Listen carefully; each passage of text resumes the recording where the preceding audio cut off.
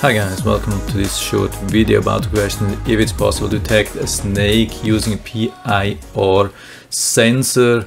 If it cannot be used, what sensor could be used? That's a question which have been posted on QUORA. QUORA is from my side, I doubt this page a little bit.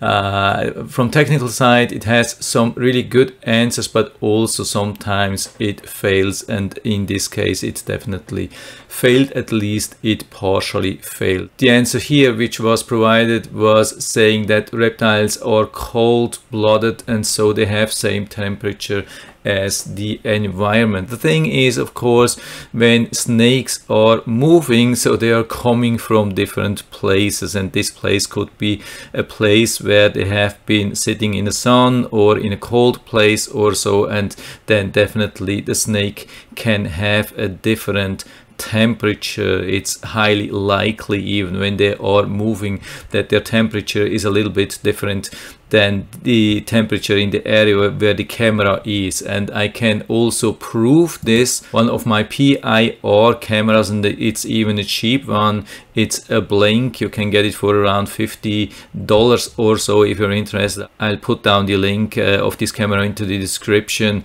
so you can check it out and order drive from there if you like it. But anyway, back to the camera. Yeah, this is the Blink camera. It has a PIR sensor and it has been detecting this snake on my front door just a couple of minutes ago. You can see the snake here on the side, and now I'm going to play this video. You can see that here, by the way, it's not a dangerous snake, it's a black racer which is non-poison. The crazy thing is actually, and the reason why I'm showing you the time here is when we go to the next image, you will see something. I mean, this has been recorded at 1:07 and 11 seconds. Yeah, by the way, here at the end, yeah, I haven't seen that before. This is crazy. You can see the end of the snake here, and that's the head here. Actually, that's insane. I just saw this here.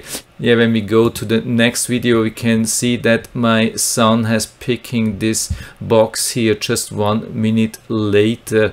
Yeah, that's crazy. So he's very lucky. I mean, the black razor wouldn't have caused a lot of damage to him. I mean, you can get an infection, so usually they are very shy. They are usually moving away when you're coming too close, but you never know. But at least it was not a poisonous snake. So I guess the snake has been coming from the other side of the home where it's a little bit warmer. Maybe it has been sitting in the sun, so there's definitely a good chance that a PIR camera, when it's close enough, can pick up a snake. So I just wanted to show you that, and I hope I've been able to help you a little bit with this video. If you have any questions or comments, just write to the comment section below, and I'm always happy to talk about these things. And if you like the video, give me a thumbs up, subscribe my channel. Thanks for watching, see you next time.